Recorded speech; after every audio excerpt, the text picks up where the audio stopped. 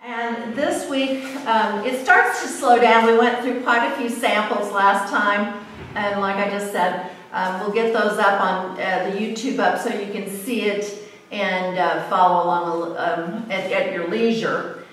This week, we're working with a few different materials, and one of them is cardboard. And I just found this really, any of these simple things, at this time, it takes your mind off it. You don't have to struggle to think. And what I've been working with a lot doing these samples is I have been pushing my color knowledge.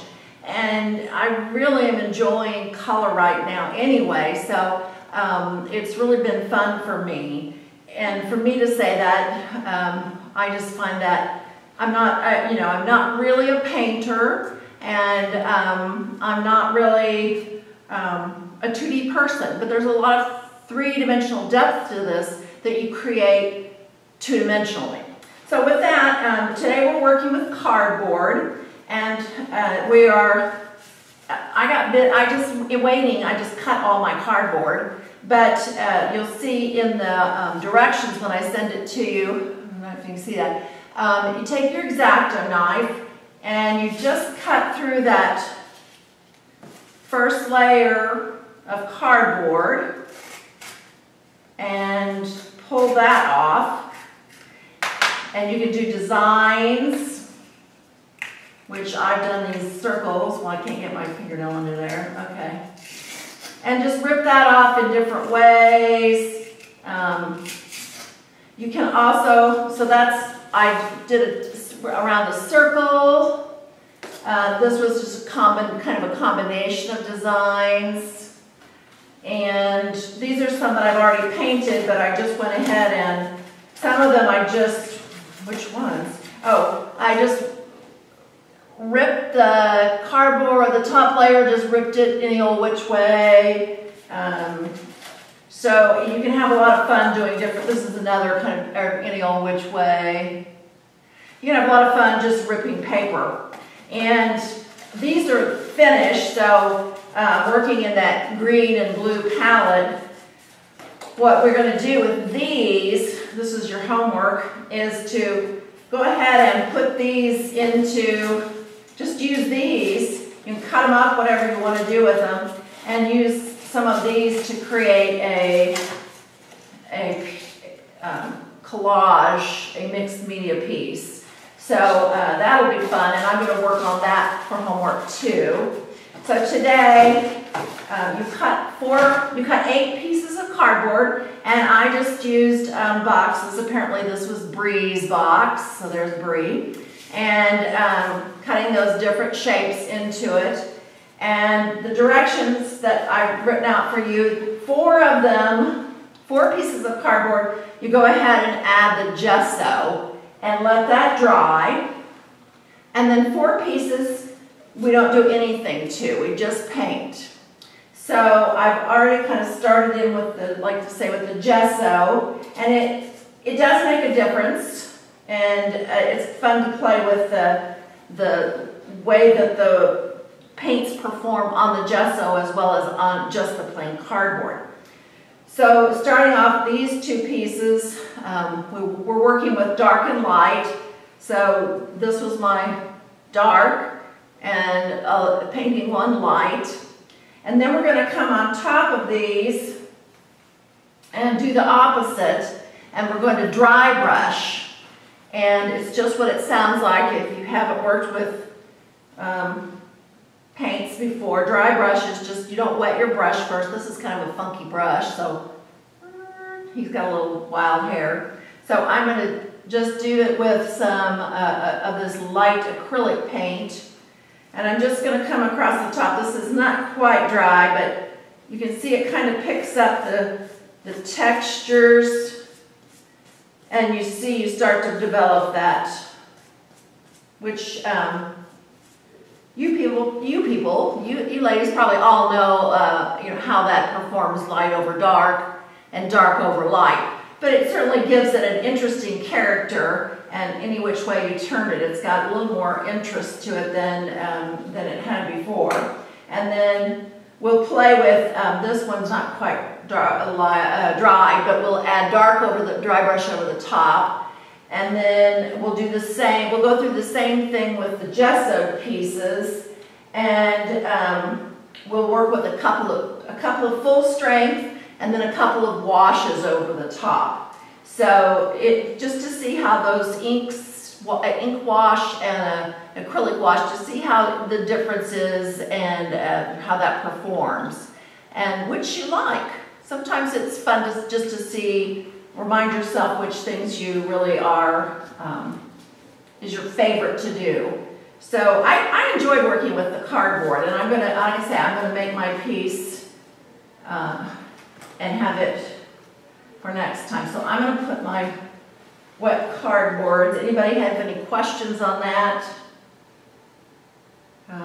That just to start to give us an idea of texture. It is raised texture, but still that two-dimensional idea. So you can see on these pieces, this is light over dark. You see that? So Betsy, is any of this mixed paint with the gesso? Like we did last week? No, no. Okay. We're not mixing this time. We're using them as separate components. That's right. Thanks. Yeah, and you know, just it soaks into the paint, of course. I mean, into the cardboard, of course, which is different if you don't use the gesso. And then also with the gesso, this one's gesso. It gives it a little more strength, but it also gives it a little more a different depth of color. And so I found that was interesting. I couldn't stop over painting though. I painted everything over. This is just kind of washed, so I let it kind of just hit the tops. And from different angles, it's kind of fun to get a little difference with just the brown of the cardboard. So that's those cardboard pieces. And then now we're going to do something really fun. I like this one too. I like all of them this time. This time we're going to work with some natural materials. And so this one, I really kind of salvaged this box. It was on the fold. This one is done, I'm trying to hit the light. This one is done with seeds. You put a layer of gel medium down, and then we're going to put some seeds on it. And then I put a layer of gesso over the top, let all that dry, then acrylic paint. And then I put a wash of ink over it.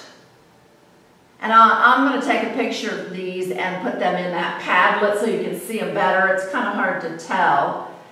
This one I played around with.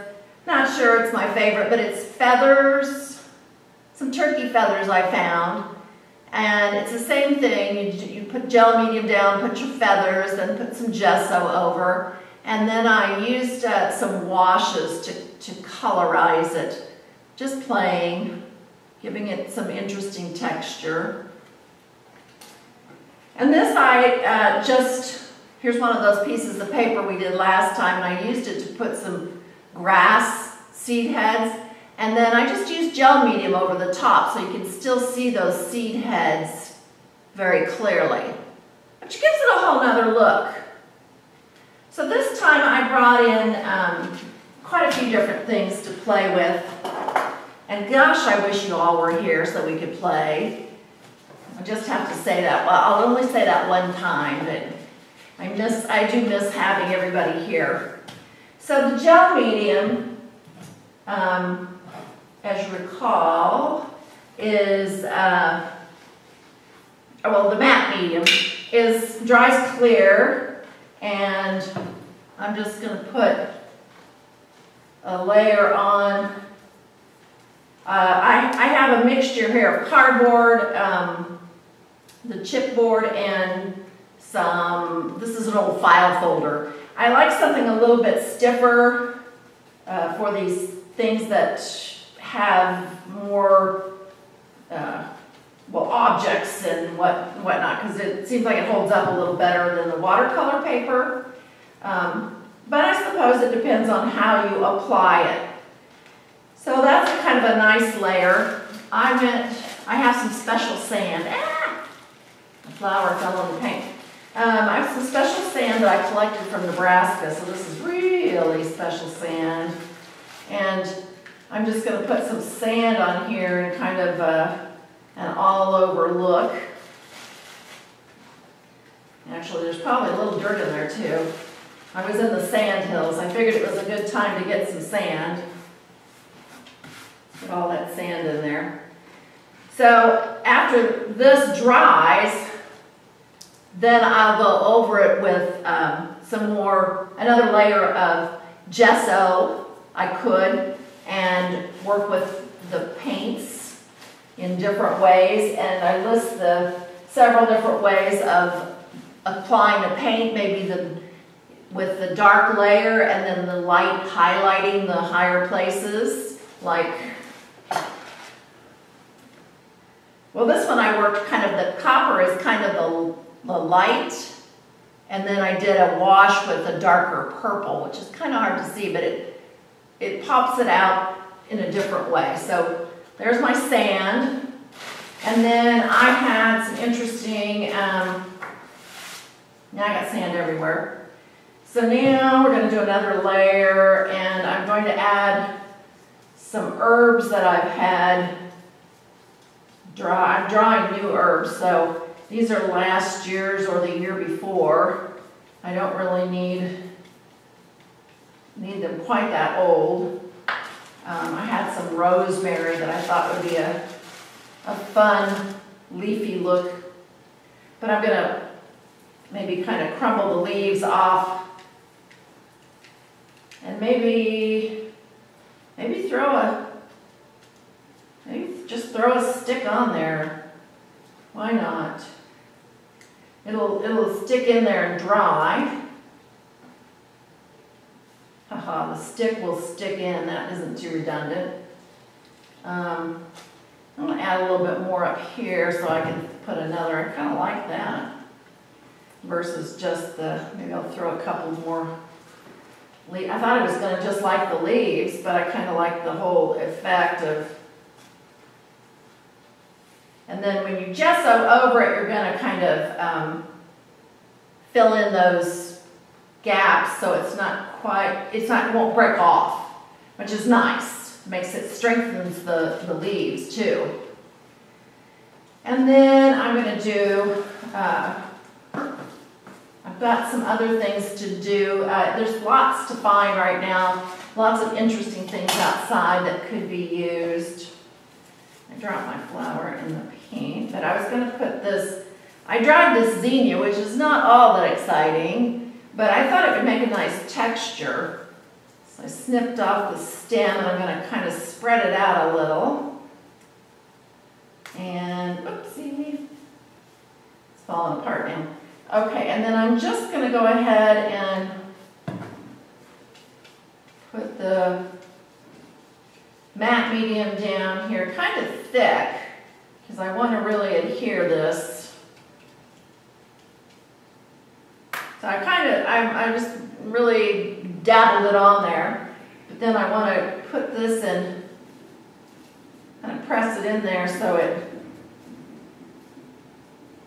starts to adhere.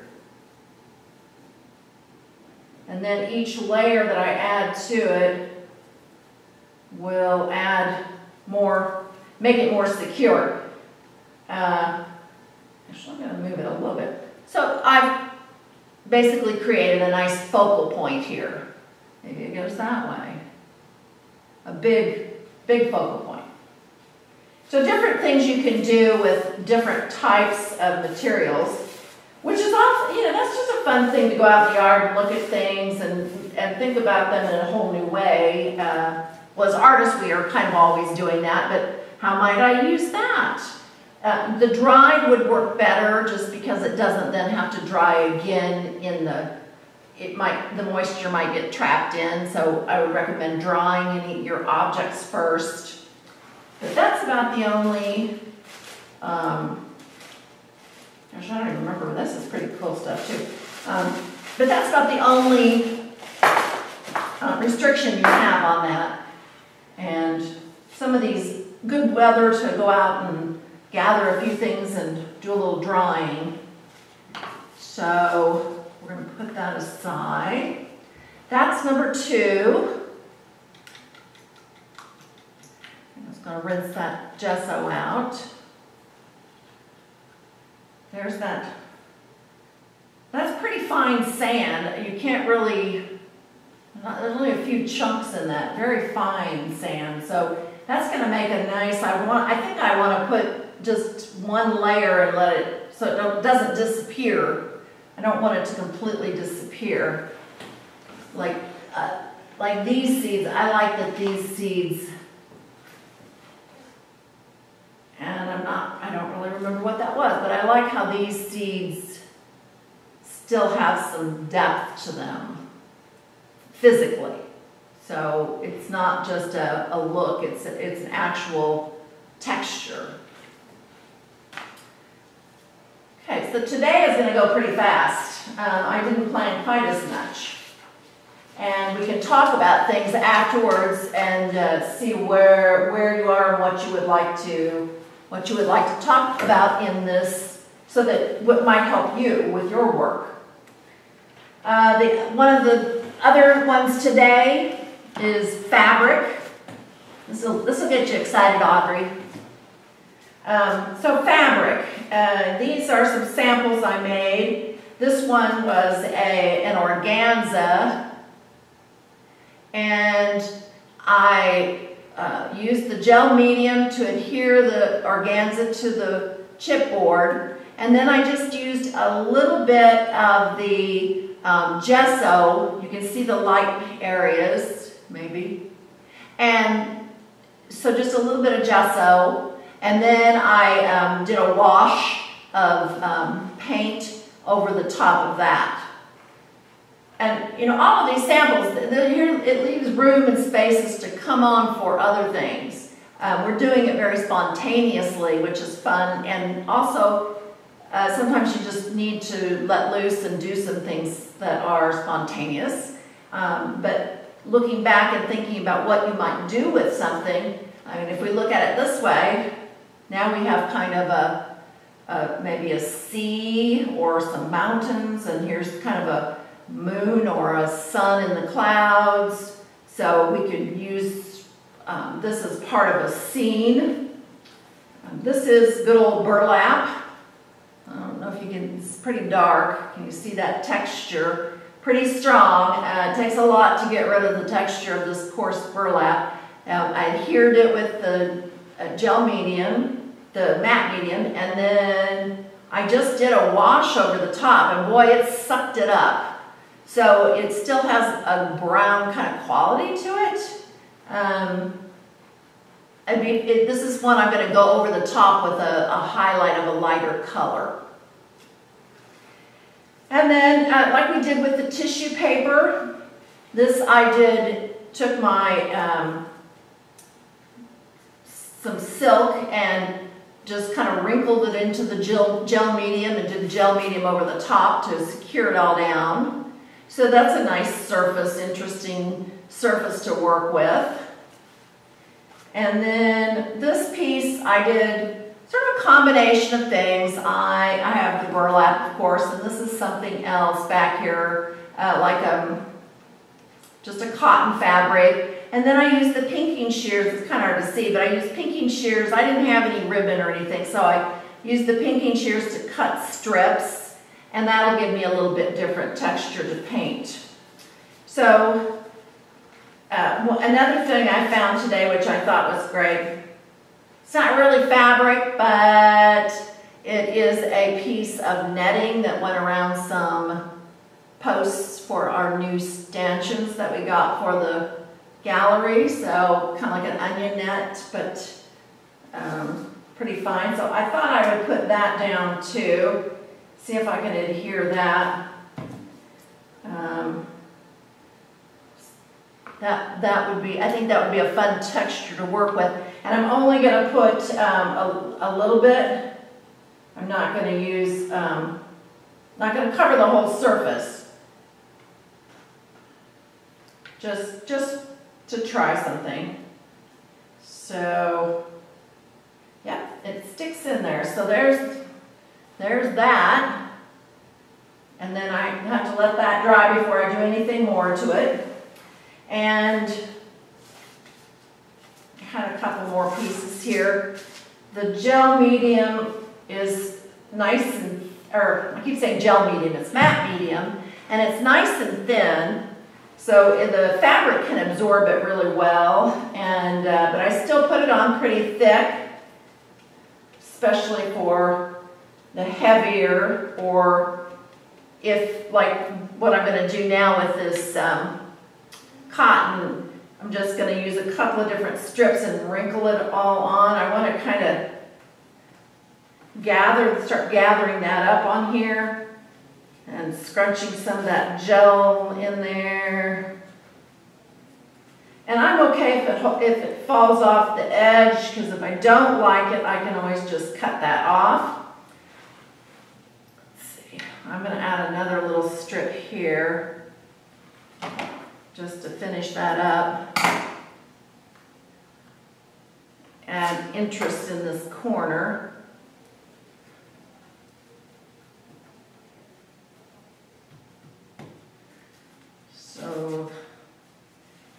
So that's the start. And then I want to come over the top and secure that. So I'm just going to lather on this gel medium and stick those edges down. Red on that brush. Actually, I might just pour some on here. It's going to soak it up. And every layer that I then add, this might be one I would use the gel or the matte, what am I saying? The gesso. I would use the gesso on before I painted it. Because it's not, it really is taking soaking it up. So there it's kind of stuck down. That might make a nice surface, or I might come on top with the gesso and give it a little more smoother, a little bit smoother surface. It takes with the fabric, it does take a little while to adhere and dry. So I'm just going to add a few strips of this burlap just to give you an idea how that works. And kind of making this one up because I know that burlap sucks it up too. So I just kind of drizzled some on there where I was going to put it and let it stick. And then do the second piece, kind of get that edge in and maybe drizzle a little more here. So not on all over, look, got a little bit of space there, but a little bit of background texture to come up with. So this, and this was the painted one, gives you an interesting kind of look to it. And burlap's cheap if you want to play. Burlap is cheap. I was going to go ahead and paint this piece. And this, let's see, this one I'm just going to wash with an ink. So I'm going to go with a little bit of purple ink. And I'm going to have to mix up a nice amount for this because it's going to soak up. Even though it's sealed somewhat, it's still going to soak in a little. I'm going to add a little bit of white, just a little bit to lighten it. And then, because I can't leave it alone, I want to kind of mute that purple. I'm going to add a little bit of orange. See what that does for me. That gives me the color I'm looking for. Oh yeah, that's kind of a nice reddish orange. It's still pretty bright, but well, apparently I like the purple. I just realized I did the other piece purple too. And I needed to add some water to this to make it a wash, or I'll never get it all covered. What are you making? I'm working on a piece that has fabric Hylani, piece that has fabric adhered to it, and now I'm putting a wash on it. So we're still working on components. This piece has a little more, has a few extra things on it that it could be, it's like a collage. It's got a circle which, depending on which way you put the circle, it could be a moon in the clouds or the sun over some waves. I'm just going with an overall wash, and then I think, like I said, I really love coming back over the top of these colors with a little bit light or dark, so I might decide to, because it picks up the highlights. I think that might be a good thing to do with this one, just because I have some different textures going on that would be nice to highlight. So you can see how the different fabrics perform and the colors. Can you see that?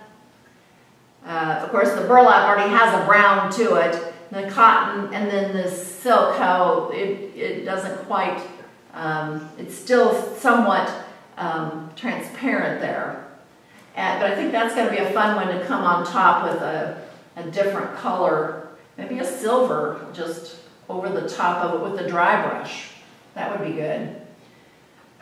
Okay, so those are the fabrics, and I have some ideas how to, you know, once you get the fabric on and it's dry, how to paint those, things to try. And always feel free to try other things. Like I said, this is just, these are experiments to motivate us.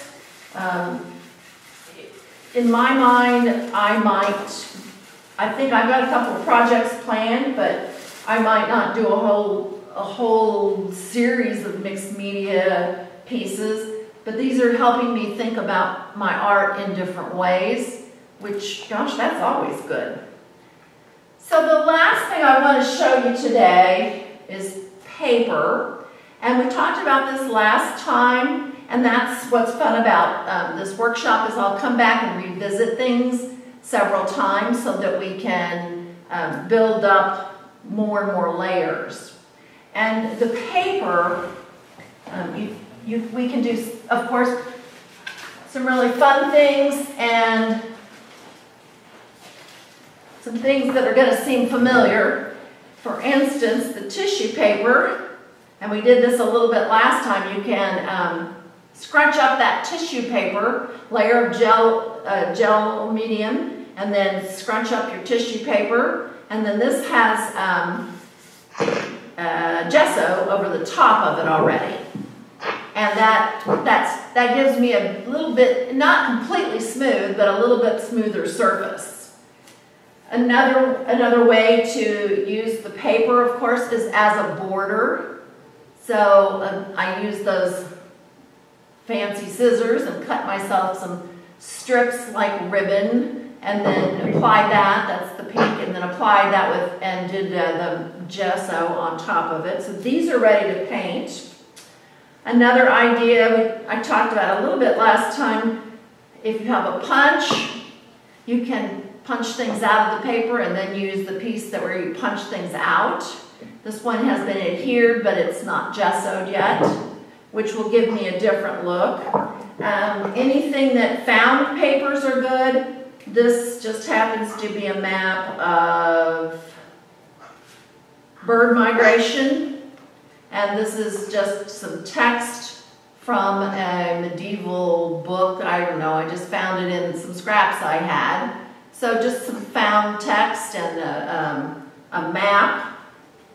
And then this piece is a piece of sort of scrapbooking paper, and I thought it'd be fun to come on top of that with more color and see what I can do just to make it, just to enhance it.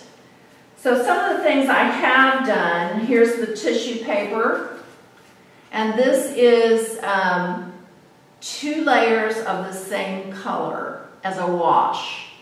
And so sort of how that puddles in and where the depth of the paper is, gives it light, a little bit of light and dark, gives it a little more dramatic feel than just one overall color. And this was just one layer, kind of, I don't know if you can see it. These are some pieces I cut out of paper and laid down. I've done one coat. I'm going to come back on top of that with another color so you can see. This is just a little, I just used paper, the cardboard, whatever size it is. So this is a piece of chipboard with little pieces of chipboard glued to the top. They're a little bit thicker, so it's a little more, again, it's a little bit more dramatic. And then this is the chipboard with the thick pieces painted and then dry brushed over the top with first a light color or a dark color and then a light color over the top. And it makes an interesting effect as you go over those ridges, and it just sort of pops out those raised areas. So what I'm going to do is take this leaf piece where it's just paper. I'm going to come over the top of that with the light color. I'm going to dry brush it, and I just happen to have my dry brush in here. So I'm going to work over the top of this and just lightly, she says, that's not very light. All right. I also like to work with a cloth. I kind of like wiping things back. I think this is too thick, and I'm going to add just a little water to make it, after it all, I said dry brush, I'm going to go ahead and make it a wash. I already didn't like that effect. So the little bit thinner is easier, I think, to control from, I don't know, on this piece it is anyway. And I'm going to kind of do an overall layer of this thin, catching all the edges of those little cutouts. And then I'm going to wipe back over it and see if that kind of gives an interesting look. Well, I can see I kind of like some areas. Not really what I was thinking. I'm going to try it again. So it's a try again.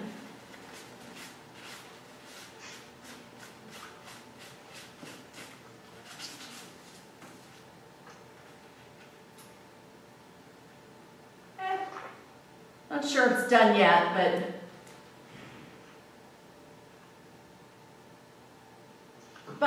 it's something to work on. So as I sit here and stare at it, because I could stare at it for a while. You don't want to watch me staring at a piece of in progress. So this one, I have some things made up. Just wondering what I should do with it. Maybe the wash of purple over the top would be. Let's see what that does. Oh, that's kind of interesting. Now I haven't, this one's just been gessoed to the background, and so nothing, not treated on top, so it's really soaking into this paper. This is very, very soft paper. It's not got a fancy surface to it that keeps it from absorbing moisture, so it's really soaking in.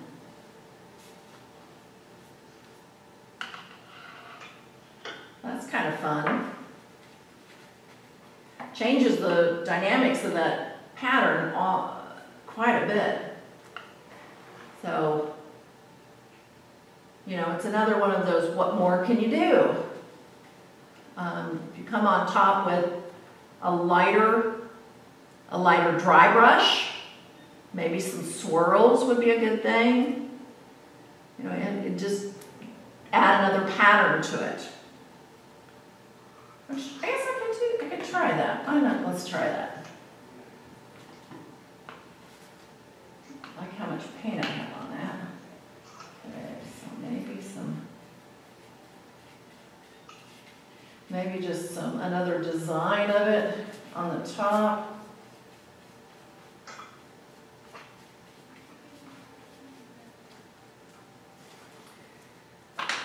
Yeah, that's kind of fun. I did it wet, so it's bleeding into the background a little bit, which is even, you know, that's another interesting effect. So I'm spreading out a little, it's not, it pushes it all back.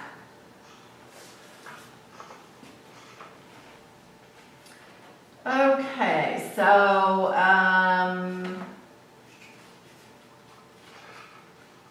of course, anything we want to do, you know, anything's fair game.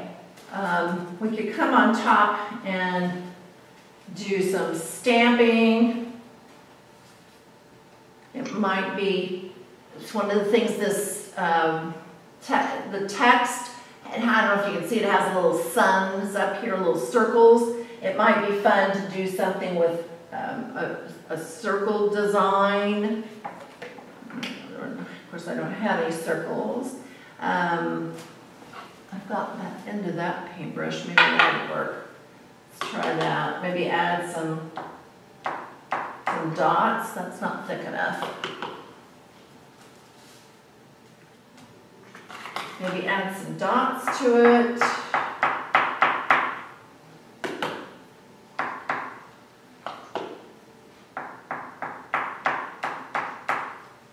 Can be orderly about it, or not really dots, they're more like little. And then put a wash over the top. That might be fun to do. Pattern over pattern pushes that design, that text design pushes it to the back, so it's not quite as prominent. And I might just add a little water to it to see if this is where I get to start playing. See if I can get those dots to kind of run. Maybe see if they'll do something.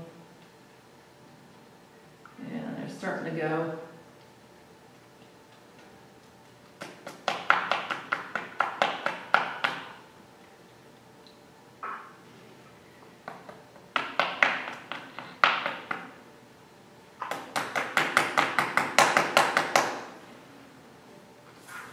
And then I'm going to take my sponge and I'm going to go over the top of that. Okay, I'm liking it better and better. So now I've added, just changed that up quite a bit to a lot of different layers. I like that. I do too. I still think I want one more color, but that's the kind of idea. You can just kind of keep, I mean, these are just suggestions and you just kind of keep working, and I could see tearing that up and using that in something else. So, questions. That's really about, that is all I planned today. Any questions about what we're doing for this class, or your artwork in general, or thoughts on what you might like to see more of, or any of the above?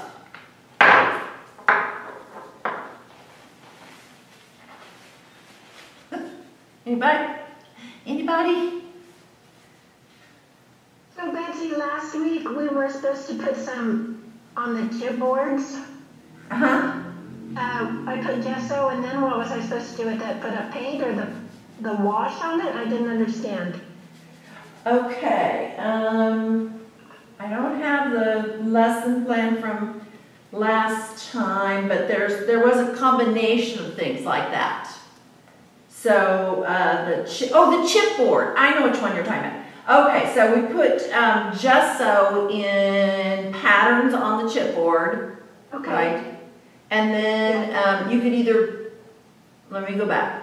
On the chipboard, you could either put down a layer of paint and then put the gesso and then do a wash over it, over all of it when it's dry, or you could just do a wash, put the gesso on the chipboard, no previous painting, and put a wash.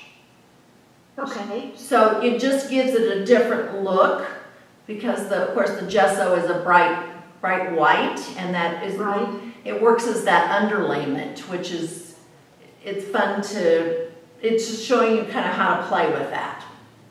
So we could do that with the ink or the acrylic paint, the wash? Sure. Okay. All right. Thank Sure. you. You're welcome. I did a lot of my painting in yellow on the white. Oh, And good. it looked real, I mean, you didn't see it a whole lot until you put a different color with it, but it worked. And then I put, you know, when you put a different layer of color on it, then the yellow came out and you could see it as opposed to just white on yellow paper. So that was interesting. So, yeah. Yeah, good. So is yellow your color? Yes. I need to get out of that, but that's okay. I will get there. Right. Well, and you know, we all have favorites. Yes. So, I tried something for next week. I tried something. I like a painter. Bacon is his name, and he uses the most unusual colors. I mean, they're kind of, I don't know. I almost want to say nauseating together. They're not pleasing. They're jarring together. So I tried a piece, and at first I was like, oh, I don't like that at all. But I achieved what I had wanted. I kind of got a piece that wasn't very pleasant. The colors are just a little odd, so. Okay. So, but yeah, sometimes you just gotta try something else and see what you can do. And if it's, you know, if it's really unusual, you might, you know, don't throw anything away. You might come back to it. You never know. So, Okay. and we're going to tear some things up in the as we get going and start working on actually putting it together pieces. We'll start cutting and tearing some of these samples. That's why I still think the small size is more doable. I just personally, I wouldn't make a sample, a big sheet of sample. It would be too much for me. So I'm hoping that you all think this is more, you know, doable, and if it's not what you like, you can keep playing with it, and it's not precious. So that's until it's finished and you like it, then it's precious. So. Thank you, Betsy. You're welcome. Thank you all for showing up, and we'll see you again next week. Yes. All right. Thank you. All right. Bye. Take care. Bye. See ya. Take care.